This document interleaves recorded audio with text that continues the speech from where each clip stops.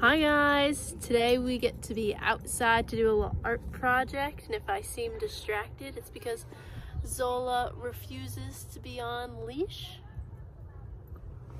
So that's why I'm looking around.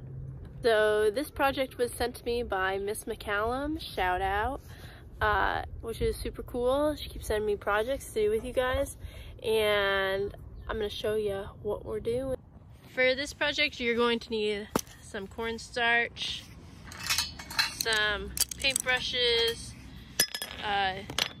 1 tablespoon, some food dye. I'm using this to hold my liquids, and some washer.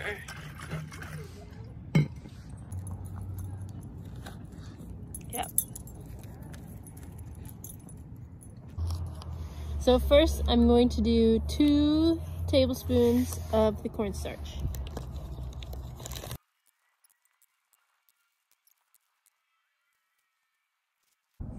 And then I'm going to do 4 tablespoons of water.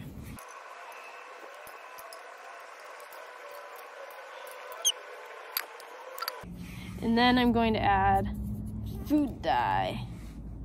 Let's see, 1, 2, 3.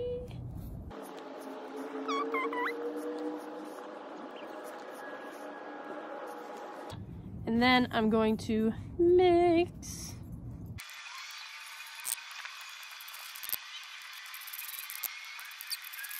Okay, and it's done. So today's project is great if you don't have any chalk. It takes a while to dry, so you have to be a little patient.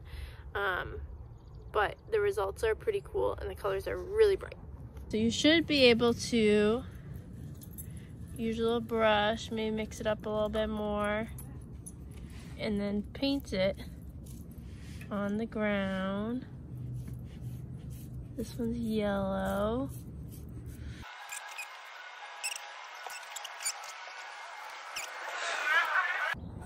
Although your colors might be watery at first, they should dry to be a pretty bright color.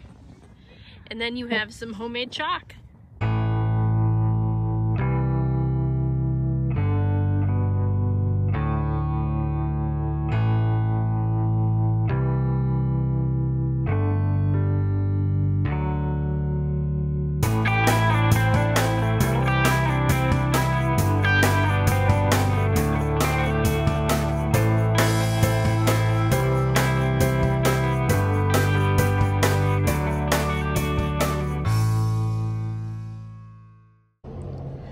Mine is taking very long to dry, so I'm gonna do something else while I wait.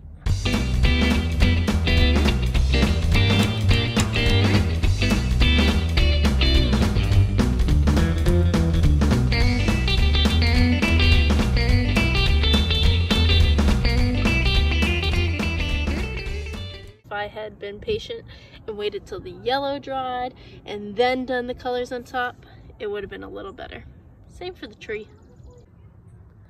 Don't forget to send any pictures or videos to learningiseverywhere@bement.org.